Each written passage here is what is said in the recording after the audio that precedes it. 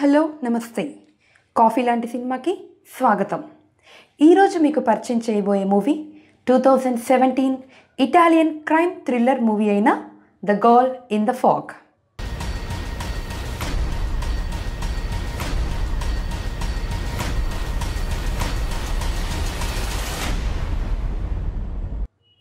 Tony సెర్విల్లో, గలాటియా Ransy, అలెస్సియో Boney, లుక్రిజియా గొయిదాన్ ముఖ్య పాత్రలో నటించగా జీన్ రెనో అతిథి పాత్రలో నటించారు.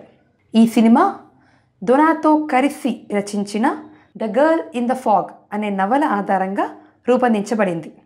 అంతేకాదు ఈ నవల ప్రపంచవ్యాప్తంగా 30 లక్షల కాపీలు అమ్ముడుపోవడంతో పాటు డొనాటో కరిస్సిని ఇటలీలోనే అత్యంత ప్రియమైన థ్రిల్లర్ రచయితగా మార్చేసింది.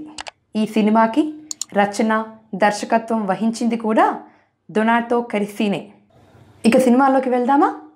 వోగల్ అనే డిటెక్టివ్ యాక్సిడెంట్కి గురయ్యి అతని బట్టల మీద వేరొకరి రక్తం ఉండటంతో అతన్ని అరెస్ట్ చేసి డాక్టర్ ఫ్లోర్స్ అనే సైకియాట్రిస్ట్ వద్దకు తీసుకొస్తారు పోలీసులు.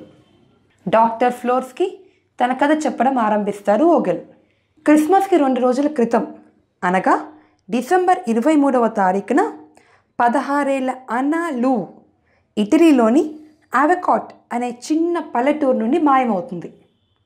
చర్చికి వెళ్దామని తెల్లవారుజామునే బయలుదేరిన అన్నా ఎటు వెళ్ళిందో ఎవ్వరికీ తెలియదు. ఆ కేసుని ఇన్వెస్టిగేట్ చేయడానికే వస్తాడు వోగల్. వోగల్కి చాలా చరిత్ర ఉంటుంది. అతను అంతకుముందు మ్యూటిలేటర్ అనే కేసుని సాల్వ్ చేసి ఉంటాడు. చిన్న చిన్న డబ్బాలలో బాంబులను అమర్చి వాటిని సూపర్ మార్కెట్లో పెట్టి పేల్చి ఎంతోమంది గాయాల పాలవ్వటానికి, వికలాంగులు కావటానికి కారణమైన రోమియో అనే వ్యక్తిని అరెస్ట్ చేసి ఉంటాడు. రోమియోని దోషిగా చూపడానికి వోగల్ వద్ద ఆధారాలేవి ఉండవు. అందుకే అతను మీడియాని మొబలైజ్ చేసి జడ్జ్ అతనికి శిక్ష పడేటట్టు కన్విన్స్ చేస్తాడు.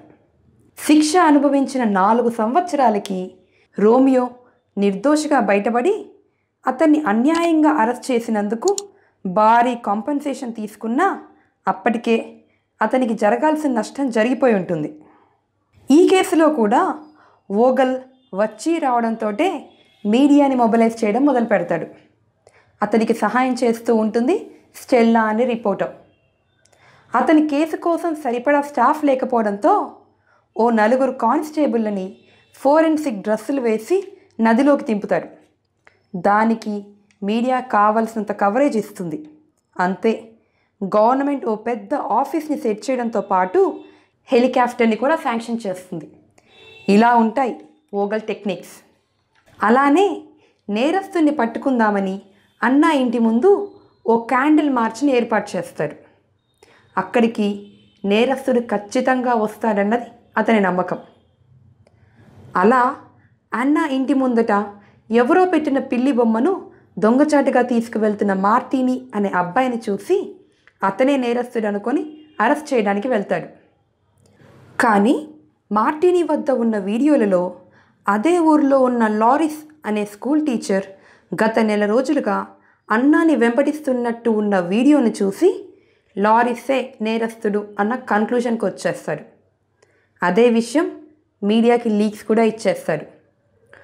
వోగల్ వద్ద లారిస్కి వ్యతిరేకంగా ఎటువంటి ఎవిడెన్స్ ఉండదు, ఒక్క గట్ ఫీలింగ్ తప్ప. అందుకే లారిస్ ఇంటికి సర్చ్కని వెళ్ళి అక్కడ బగ్స్ ఇన్స్టాల్ చేస్తాడు. ఊరు మొత్తాన్ని అతనికి వ్యతిరేకంగా మారుస్తాడు. అతని మీద దాడులు జరిగే పరిస్థితి తీసుకువస్తాడు. ఇవన్నీ లారిస్ తనంతట తానుగా వచ్చి తన నేరం ఒప్పుకుంటాడని చేసే ప్రయత్నాలు.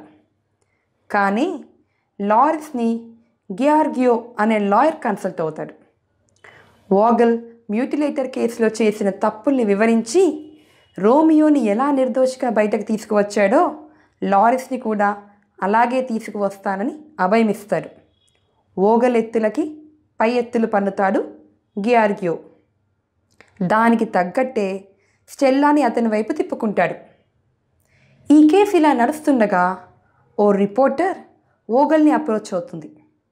జరుగుతున్న హత్యలన్నీ ఫాగ్ మ్యాన్ అనే వ్యక్తి చేస్తున్నాడని, లారిస్ నిర్దోషని గత కొన్ని దశాబ్దాలుగా ఫాగ్మెన్ హత్యల ఉదంతం కొనసాగుతుందని, దానికి తన వద్ద ఆధారాలు ఉన్నాయని చెబుతుంది.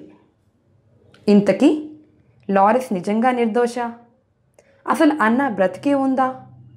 వోగల్ లారెన్స్కి శిక్ష పడేటట్టు చేయగలిగాడా? అసలు ఈ డాక్టర్ ఫ్లోరిస్ ఎవరు?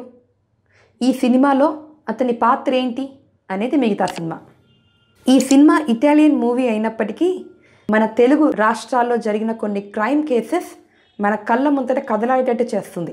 మీడియా పూటకో మాట ఎలా మారుస్తుంది, మనుషులు తమ వ్యక్తిగత స్వార్థం కోసం ఎంత దూరం వెళ్ళగలరు, ఎంత పెద్ద నేరాన్నైనా ఎంత ఈజీగా చేయగలరో కళ్ళకు కట్టినట్టు చూపించాడు డైరెక్టర్.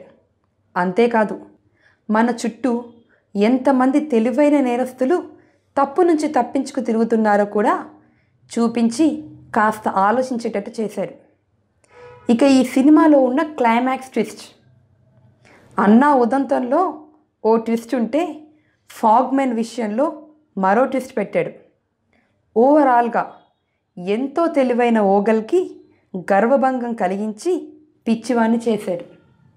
ఈ సినిమాకు గాను డొనాటో కరిసి బెస్ట్ న్యూ డైరెక్టర్గా ఇటాలియన్ అకాడమీ అవార్డుని సొంతం చేసుకున్నాడు. ఓ మంచి క్రైమ్ థ్రిల్లర్ని చూడాలనుకునేవారు ఈ సినిమాని చూడండి. అలాగే ఇలాంటి మరిన్ని మంచి వీడియోస్ కోసం మా ఛానల్కి సబ్స్క్రైబ్ అవ్వడం మర్చిపోకండి. మరో మంచి వీడియోతో మళ్ళీ కలుద్దాం. అప్పటి వరకు సెలవు. Desilusão, danço eu, dança você, na dança da sua.